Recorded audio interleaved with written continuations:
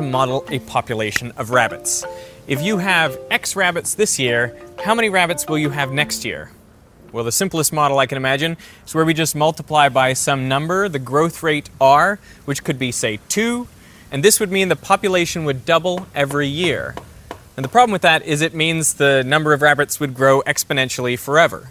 So I can add the term 1 minus x to represent the constraints of the environment. And here I'm imagining the population x is a percentage of the theoretical maximum. So it goes from 0 to 1. And as it approaches that maximum, then this term goes to 0. And that constrains the population. So this is the logistic map. xn plus 1 is the population next year, and xn is the population this year. And if you graph the population next year versus the population this year, you see it is just an inverted parabola. It's the simplest equation you can make that has a negative feedback loop. The bigger the population gets over here, the smaller it'll be the following year. So let's try an example.